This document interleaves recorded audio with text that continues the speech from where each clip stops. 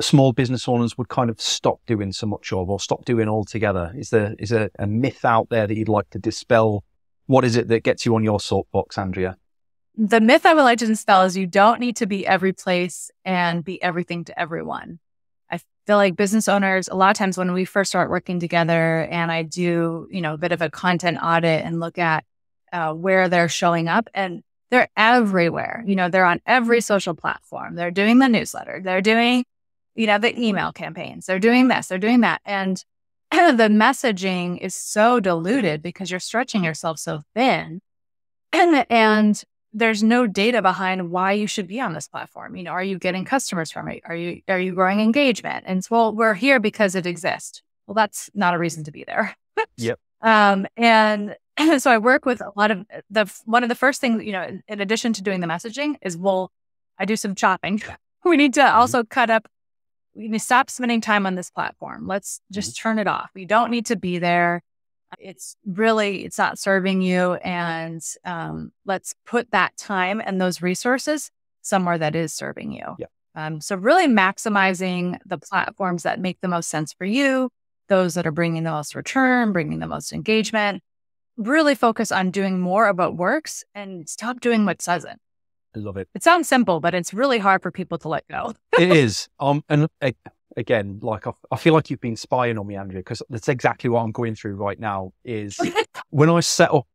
So obviously we're at heart, Javelin, which is my main business. We're a video repurposing organization, right? We take 30 minutes, we turn it into hundreds of digital assets, and I tend to give people back assets so that no matter which social platforms they're on or what media they want to put out there, they've got the options.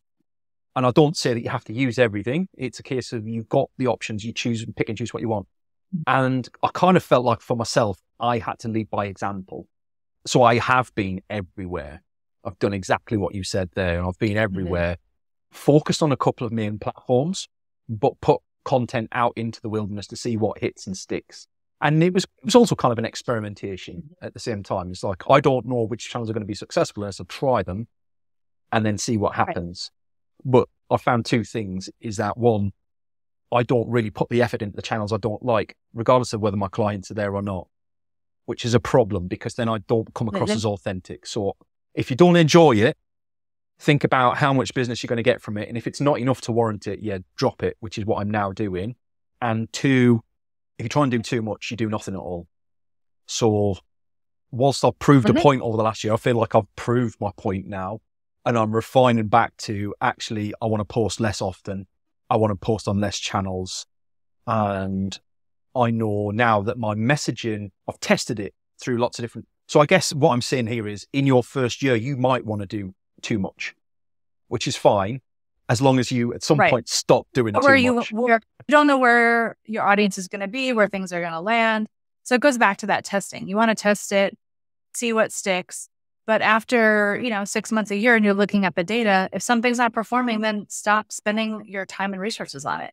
And that is very hard for people to do. They feel like it's almost, fear of missing out. Like I'm going to miss a customer or a client because I'm not on this platform. But in reality, you're giving more energy and more time to things that are producing and that are bringing you more people. So invest more in that. Don't think of it as cutting something off. Think of reinvesting it into things that are working well. Absolutely.